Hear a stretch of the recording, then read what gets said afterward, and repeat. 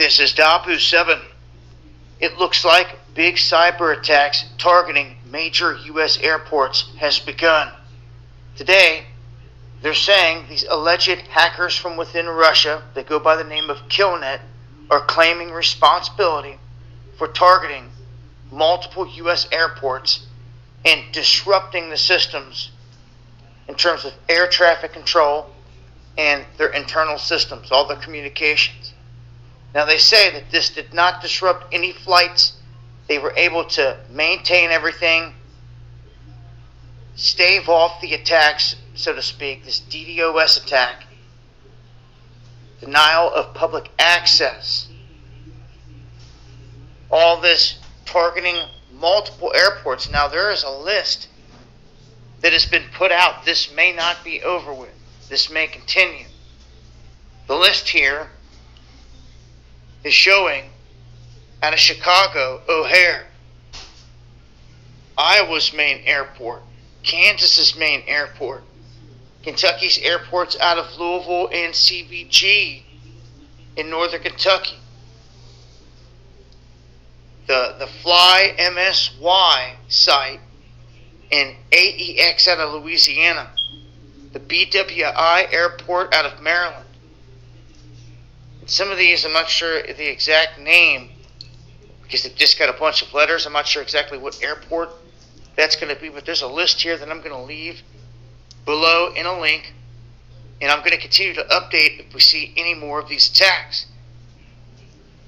I told you that after the Nord Stream stuff going down, you should expect something. This is kind of small. This could go large scale. This could be just the beginning of all of this. Either way, I'll keep you posted. Follow me on Twitter. Join me Monday and Friday for the live streams, 9 p.m. Eastern on W777. You'll find links below. Hit that subscribe button for more. Much love, y'all. Alright, shalom, shalom, shalom. Before I start, I want to give all honors and glories and praises to Yahweh, Bahashem, Yahweh Shai, Bahashem, Yahweh Kakodash, Yahweh, which is the one and true name of the Heavenly Father, Yahweh Shai, who the world ignorantly calls Jesus Christ, but his one and true name is Yahweh Shai. I would like to give double honors to the elders and apostles of Great Millstone, because those are the men who I've learned this truth from through the spirit and power of Yahweh Bahashem Yahweh Shai. Peace, blessings, salutations to the whole elect. And shalom to you, sincere brothers scattered abroad, pushing forth this word in true sincerity. I am the brother Mashiach Arazakah from the servants of Yahweh Yahweh Shai Camp, Las Vegas, Nevada branch. And pretty much one of the dear beloved brothers of ours, Yanazar 144, the brother of servants of Yahweh Yahweh Shai Camp of South Carolina. He put this video in the chat. So, you know, through the spirit, the Lord put the spirit on me to do a lesson on this. Now, for years, brothers that's in Great Millstone, the brother Qadar Shabbat 9, all right, and other elders, starting from the elders first and foremost on down to those sincere brothers, have been talking about this for years, all right. And I know one video that I have been coming across for years, the brother GMS Qadar Shabbat, he's been talking about this for a while, you know, the EMP attack happening, all right, and now it's happening. You know, they're blaming it on Russia, you know, saying that Russia has been able to do cyber attacks through the airport systems. So now it's going into what? It's going to go into an EMP attack. Just like the brothers and the elders were saying, first and foremost, they were saying that an EMP attack occurs, they're going to blame it on the other countries to what? For fulfill their agenda. And this is exactly what they're doing, all right? Going into what? The digital currency, all right? They're fulfilling the digital currency to implement the MOTB. All right. So notice, you know, I'm going to go into a particular, you know, I'm going to go on this website and I'm going to look up, you know, on Google, what could happen if an EMP attack affected the earth, all right, affected America. All right. And it said, could an EMP attack affect, all right, and it says an electromagnetic pulse or EMP attack emitted by a nuclear weapon exploded high above the United States could disable electronic circuits of many devices. It says it says vital to military defenses and modern living. And that modern living is what? Refrigeration, you know, to keep your food refrigerated. All right, taking hot showers, driving your mobile vehicle, being able to drive your vehicle. All right, if you got a push start, you won't be able to drive that vehicle. And it'll also affect your banking systems, your credit systems, and it'll also affect Bitcoin, because that all goes on what? That all goes with electronics. All right, so it says these could include complicated weapon systems as well as phones. So if you have a cell phone, if an EMP attack happens, you're not going to be able to use your cell phone. All right, you're not going to be able to use the internet, any of that. All that's going to be shut down. All right, so that goes in with what? Famine of the word, laptops, credit cards, and car computers. Because people use the 5G systems.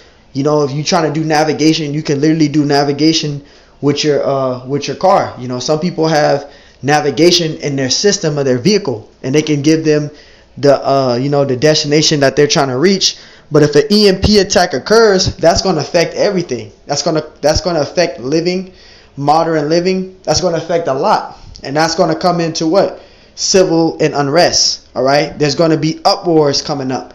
All right, this is what's going to lead into the global economic collapse, which is establishing, all right, the New World Order. All right, and this is mainly affecting. This is mainly coming into affecting famine of the word. All right, meaning what? Is it going to be no more going on social media and being able to teach, or going out on the highways and byways? Because they're already trying to get rid of that. All right, so this is the time that we're coming into. And brothers been saying this for years. All right, starting from the elders and apostles of Great Millstone, from them first and foremost on down to the sincere brothers like ourselves, we've been talking about this for years. All right, so I highly recommend you to follow Great Millstone. Follow Great Millstone. Learn from those men. Once you learn enough of this truth, you get 6 months and up. Start teaching. Start teaching now. Start teaching, because we don't have too much time left. All right, we don't have too much time left. You don't have too much time left. So Lord willing, this is edifying. Amos 8:11. It says, "Behold, the days come, saith the Lord, power, that I will send a famine in the land." A famine in the land. All right, not a famine of bread, nor a thirst for water, but of hearing the words of the Lord. Right, because where do we hear the words of the Lord from? Where do we go and hear the word of the Lord being preached? Through the Lord's men, the prophets, who are out on the street corners, who are out on the highways and byways. Those are the men that the Lord is speaking through. Those are the men that the Lord set up for you to follow. So if you're trying to seek the Lord, you have to go out to the highways and edges, all right? Or be able to go on YouTube so you can be able to hear the word of the Lord. But there's coming a time where that is going to be unavailable. You're not going to be able to go on, if an EMP attack was to occur, you're not going to be able to go on the internet to get the truth. You're not going to be able to go on the internet to get the name of the Lord. You're not going to be able to go on the internet to get those precepts, those breakdowns. You're not going to be able to go on the internet. If that's gone, you're not going to be able to do any of that. So you're going to be asked out. Verse 12, it says, "And they shall wander from sea to sea." And this is what these Jakes are going to wind up realizing. They're going to realize that these pastors and these guys that's under the 501c3 charter, they're not the men of the Lord. They're going to realize that those men were never the men of the Lord. The men of the Lord was the whole time the men that they were speaking against. They're going to realize that everything that those men that were out there teaching that they were rebelling against and not wanting to hear was telling the truth. They're going to try to go out and seek for them, and they're not going to be able to find them. All right? And this is what it's going into. Verse 12, "And they shall wander from sea to sea, and from the north even to the east. They shall run to and fro to seek the word of the Lord." Right? So they're going to go from city to city, from state to state, to seek the word of the Lord. Right? And shall not find it. You're not going to be able to find it. Because you're going to be trying to find it. You're going to be trying to remember, wait a minute, what's that name they were calling on? You're going to try to go on the internet and you ain't going to be able to. You're going to try to seek it. Where those men teach at? Well, didn't they used to teach on that corner over there, on this street, that street? And you're going to try to go to that street where they used to teach, and they're not going to be there. This is the time that we're coming into. Famine of the word is coming. All right? You didn't want to get the truth when you still could, like you can now, and you ain't trying to get the truth. You want to still be in the world and still be on TikTok and be, doing all this wicked shit in the world and smoking weed all day and playing a video game all goddamn day and sitting around talking about your homie about war stories you did in the past, when you should be repenting and coming out of the ways of society and focusing and measuring the time diligently in itself, as the scriptures say. But you don't want to come to the truth. You don't want to get the understanding. You want to keep being wicked. So the time is going to come where you're going to realize that you should have been coming to the truth, and you're going to try to get it, and it's going to be too late. That's why this is what is happening. That spiritual arc is closing. All right. 2 Corinthians 2:11. It says, least Satan should get an advantage of us. Who is this talking about? Esau, Edom. All right. Satan means adversary. All right. Devil means deceiver. And who is that deceiver? Esau, Edom, the so-called white man. He's that deceiver. All right. He's Satan. He's that adversary, man. Right. It says, least Satan should get an advantage of us, for we are not ignorant of his devices. We know what his agenda is. We understand what his agenda is, what his purpose is. All right. He's fulfilling his agenda. But what? It's the Lord establishing all of these prophecies to occur so Yahweh Shai can come back. All right. Because the Lord is in control of all things. All right. So everything that's being done by Esau, all right, these wars or rumors of war that you see are being fulfilled and established through the Heavenly Father Yahweh, through the name of his only begotten Son Yahweh Shai. So Yahweh Shai can come back. These prophecies have to be fulfilled so Yahweh Shai come back. If these prophecies are not fulfilled, then the Lord can't come back. So this is the hour and the times that we're coming into. The hour of temptation is coming, and we're on its way. We're right there at the door, man. We're right there, man, at that line, man. Right? So you want to be prayed up. You want to be embedded in the truth. All right? Because this is the times that we're coming into. Proverbs 1:26. It says, I also will laugh at your calamity. And what is a calamity? All right. That word calamity, an event causing great and often sudden damage or distress or disaster. Right. And that's what calamity is. Because the Lord is intensifying his judgment according to Ecclesiastes 12 and verse Ecclesiastes 12 and I think it's 12:1, if I'm not mistaken. All right. Measure thou the time. No, not measure time. The time just the end itself. I was thinking about 2nd Esdras 9:1, but it's I think it's Ecclesiastes 12:1, where it says, "Therefore remember thy Creator in the days of thy youth, while the evil days come not." Right. So you want to, while the evil days come not fully in effect, you want to be remembering your Creator, who is Yahweh Bashim Ashai. But I'm not mistaken. I think it's Ecclesiastes 12:1. Right. And the calamity is what? A disastrous event. All right. It says, and I will mock when your fear cometh. Right. Because when the Lord had his men out and you was coming past that camp or coming past that group, all right, listening to the men of the Lord, all right, you were listening, but you wasn't fully listening. You would hear something that you didn't agree with, and then you want to walk away, or you want to get boastful and try to bulk up against the men of the Lord. And you're not hurting the men of the Lord. You're making the Lord angry, because the Lord is speaking through those men to get you on track, and you pushing the Lord away. So now when the time comes of the hour of temptation, you're going to be a bugged out individual in that time. You're not going to know what to do. This is Proverbs 1:27. See? And this is what we get it into. When your fear cometh as desolation, and your destruction cometh as a whirlwind, when distress and anguish come upon you. Right? Because during the times of you getting the truth, you didn't want to take heed to that. You wanted to keep living your life the way you wanted to. You wanted to keep doing things the way you want to. You wanted to keep following your oppressor and taking on his philosophies. All right? That only God can judge you. You can do as thou wilt. Only God can judge you. You have your own free will. Well, none of that is in the scriptures. None of that is in the scriptures, man. But you took on your oppressor's ways. So when the time comes and the hour of temptation, you're going to be a messed up individual in that time. This is when it goes again, which goes to Amos 8:11 through verse 12. Proverbs 1:28. It says, then shall they call upon me. Right. You're going to try to find the name of the Lord. You're going to try to call upon the name of the Lord. You're going to try to figure out his name, and you ain't going to be able to do that. Because you didn't take the time out to learn who your power was, to learn his true name, to understand who you are as an Israelite. Because you so-called Negroes, Hispanics, and Native American Indians are the true Hebrew Israelites according to the Bible. But you rebelled against that to stay wicked, naive. Proverbs 1:28. Then shall they call upon me, but I will not answer. They shall seek me early, but they shall not find me. You're gonna try to go to those areas where those brothers were setting up camp, and you're not gonna be able to find them. You're gonna try to go on the internet and try to search the information up of the truth, which you could have did a long time ago, and you're not gonna be able to get it, because that spiritual arc is closing. That spiritual arc is closing. Jeremiah 30 and verse 5.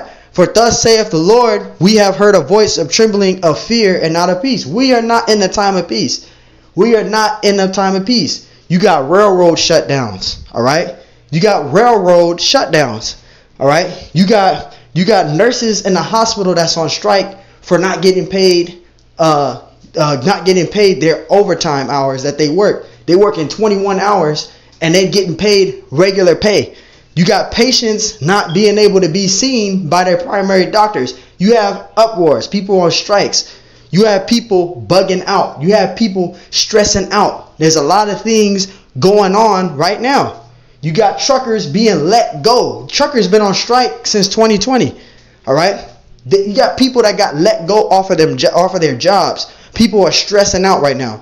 People had to get let go for not taking the snake venom. You got people out here bugging out. We are not in a time of peace. We're in a time of fear.